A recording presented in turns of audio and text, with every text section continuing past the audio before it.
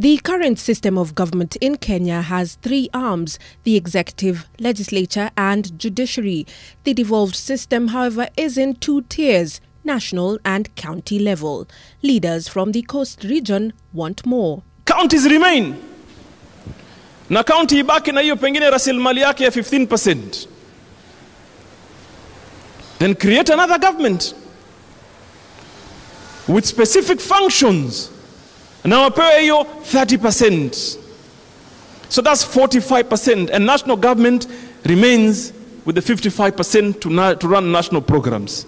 Joho, who was speaking during a Building Bridges initiative meeting in Mombasa, said that county governments have achieved a lot and can possibly be under regional governments, while Kilifi Governor Amason Kingi proposed that the powers of the presidency be scaled down and the national government remain with only foreign affairs and defense.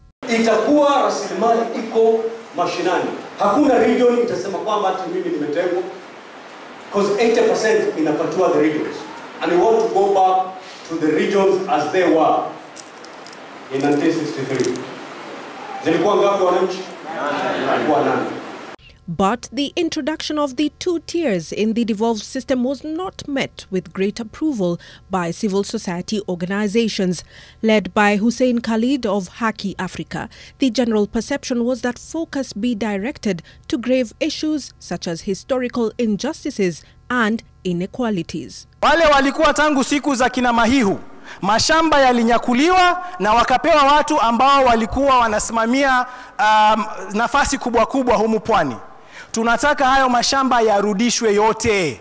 The Building Bridges Initiative Forum was collecting views from Mombasa residents in a bid to unify the country and ensure inclusion through public participation. Mel Miendo, NTV.